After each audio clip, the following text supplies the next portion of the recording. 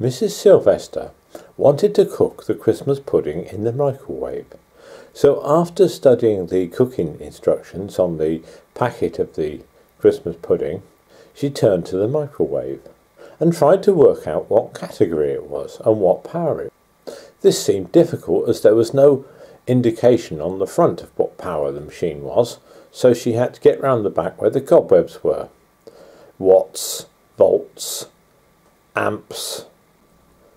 Mr. Sylvester wanted to be helpful, so he offered some advice. He said, "Well, why don't you cook it like you cook the toast and everything else? Just cook it until it starts smoking."